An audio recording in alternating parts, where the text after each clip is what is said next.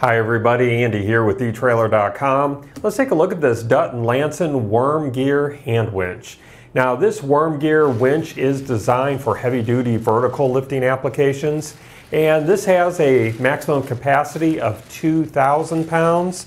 And then on your screen you see I'm including the maximum cable length, and of course that length is going to vary depending on the diameter of the cable that you're using. So I have that listed there on your screen for you. Well, you can also find this information on this product page.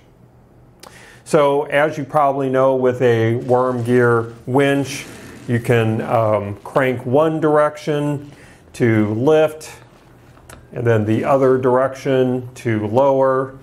And this has a very smooth operation, and the handle provides a firm grip there for you, comfortable grip. And the load is then going to automatically hold when the reel stops turning, so that's nice. And this handle drive winch has a mating handle that can be removed with no tools required. And then the hex drive is going to let you use a cordless drill with a 5/8 of an inch socket, or use the included socket head handle.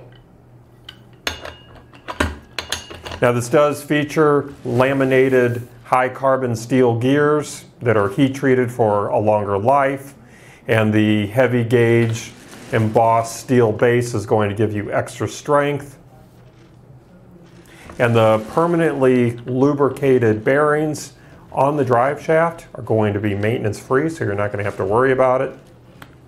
And this is made here in the USA, and it does have a powder coated matte black finish that's going to resist rust and corrosion.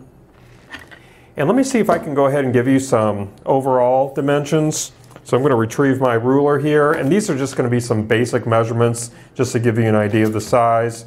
So measuring from the end of our reel to the end of the frame of the winch itself, as I hope you can see there, we're sitting pretty close to 7.5 inches long. And then looking at the width, we're sitting pretty close to, and including the hardware too, just the overall width, so including those bolts there, we're sitting pretty close to 6 inches wide, give or take. And then the height, and this is probably going to be the tallest point here where the handle is going to connect, we're sitting right at 6 inches tall. And then in case you were wondering about the base, let me see if I can line this up here for you.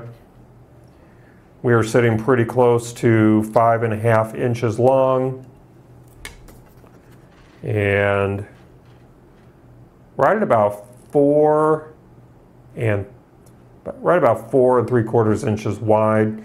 So hopefully those basic overall dimensions will give you a good idea of the size of this winch. But again, this is going to be very easy to operate, and you're not going to have to worry about those bearings because they are permanently lubricated, so it's going to hold up really well for you. Well, I think that's going to wrap up our brief look today. I do hope that it was helpful for you. Again, my name is Andy. Thank you for joining me.